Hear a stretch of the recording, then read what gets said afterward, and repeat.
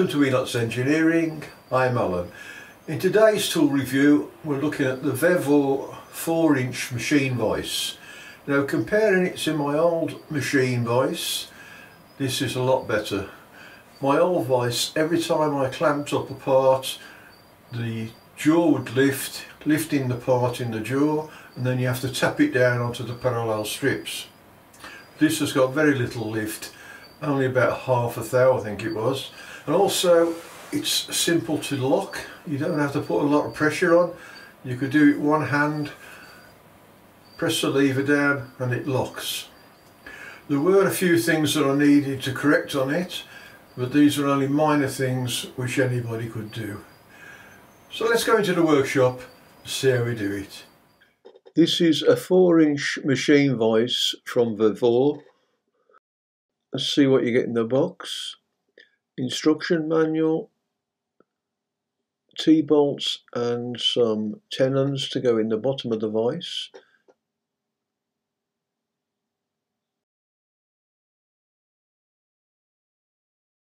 Four-inch wide jaws on a swivel base, and the first thing I want to do is take the top off the base. So I'll undo these nuts,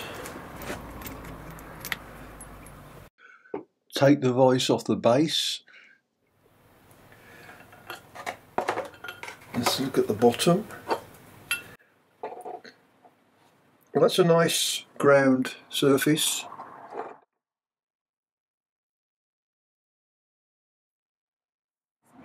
Smooth. A few sharp edges just next to the slot. Good finish.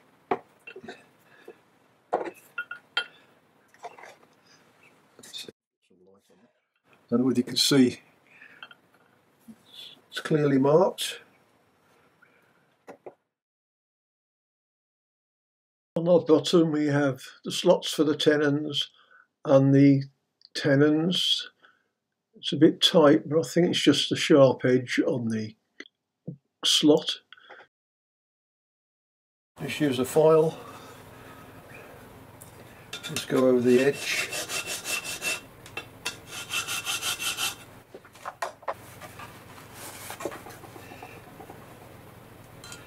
That fits okay now. There's a bit of a burr on the tapped hole, so I'll just get the countersink and take the burr off, and that should fit.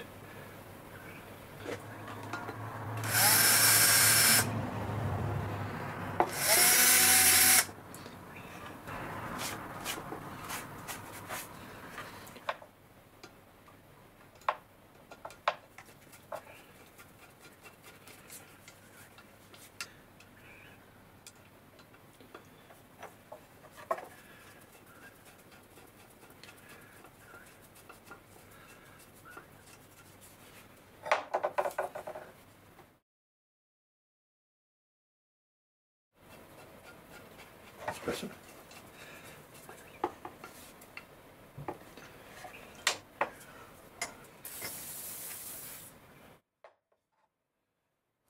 Wipe any dirt off. This is just WD-40.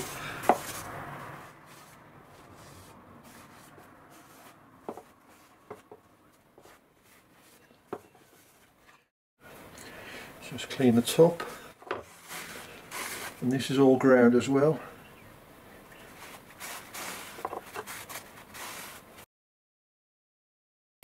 Which makes a nice change. Normally when you get a vise or something it's just been milled, and that's it. This has definitely been ground on the surface. And the bottom of the vise has been ground as well. Same sort of finish. I'll put this on top of the base.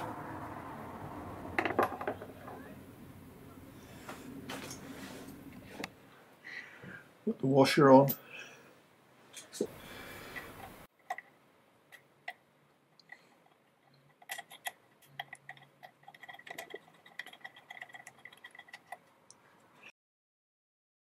I fitted the base, make sure it will swivel, and just making sure that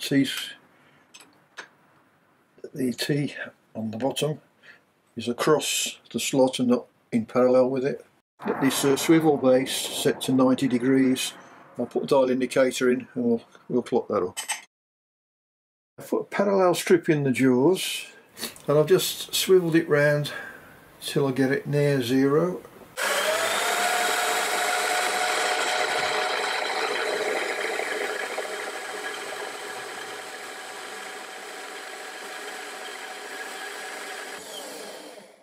So it's gone half a thou up, half a thou down, so that's over about 7 inches, so I'm going to leave it at that.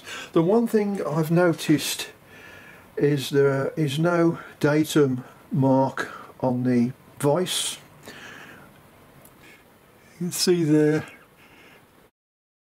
it's been polished up, ready to have the mark put on. There's no mark, but in a way that's good, because the last vice I had, the mark was there but it was about 3 degrees out. So at least you can set this up on your machine and just scribe the mark at 90.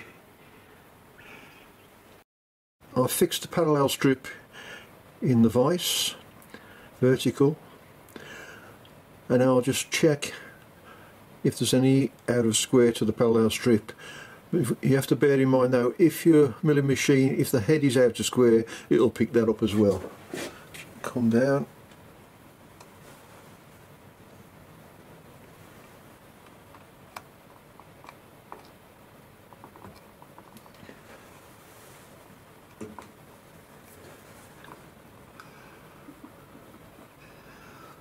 So there we're talking about less than a thou over about 5 inches.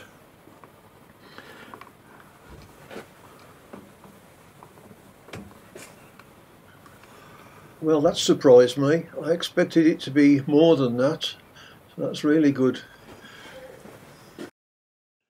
Now I just need to check this jaw with a parallel strip in. So this dial indicator is one, every division is 0.01 of a millimetre. So I'll set it to 0 and we'll go along and see 0.01,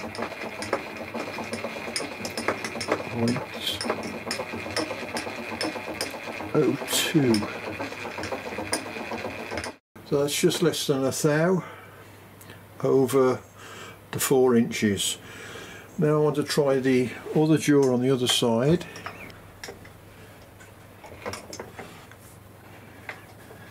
Set it to 0 at the bottom, wind back the other way.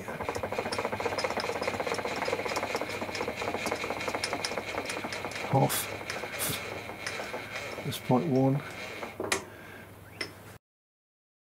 About 3/4 of a thou. Now the next thing I want to do is find out whether this jaw moves up when I tighten up the vice. I'll change back to the other dial indicator. I've just coming down onto the top of the jaw. This is to see how much play there is when I clamp it and unclamp it. It looks about 0 there, so that's clamped. If I unclamp it and clamp it,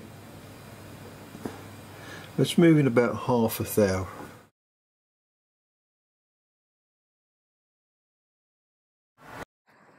I'll just lower the parallel strip further down into the vice and see if it's any difference at the bottom of the jaws. I'll set it there. That's clamped. Unclamp it. It's probably less than half a thou there. So we've just checked that the movable jaw, when clamped, is only lifting less than half a thou, which I think that's excellent. And normally with this, when I move the vice in and want to tighten it up, the handle on my old vice would hit this, and because it was fixed, you'd have to take it off, turn it round, put it back in. But with this, you can just tighten it up, or if it's hitting, you can pull it out and still tighten it like that without hitting the handle below. And I've noticed that it only takes very little pressure to lock this vice. With the old one, you used to put a lot of force on it. This one, it doesn't need as much force to lock the vice. Okay, I've fitted the vice to the milling machine table. This time I've not using the rotary part, so it's fixed. I've put the tenons in the slot underneath the vice and it's fitted, and there's no play in that vice. So the next job is to check the vice. I've also adjusted the jaws. They weren't right down on the face, there was a gap, but now they're adjusted, they're both flat and parallel. And to adjust them, there's just two cap heads in the middle of the jaw. You come from this side under the cap head, push the jaw down, tighten the cap head up. So those are adjusted okay. This vice has a drain all the way around here. There's like a gutter.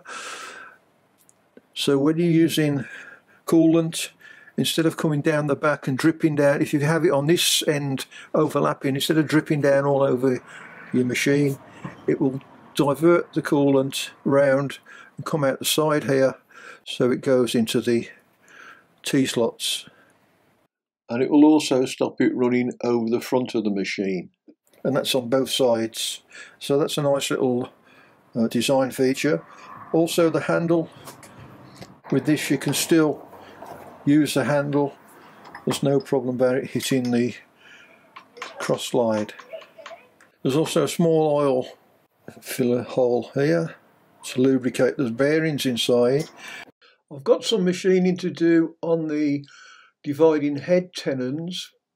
I just want to make them a bit narrower so they'll fit in the slot easy.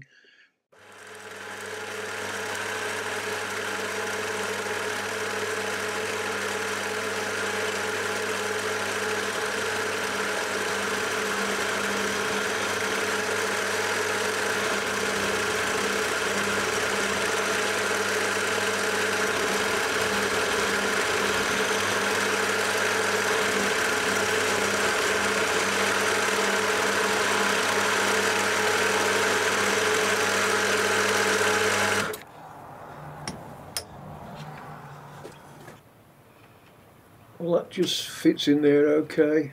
I've just got another 3 more to do. Well, to sum up with the vice, we've tested the jaws, they don't lift. Value for money, that cost now as much as my other one did about 4 years ago.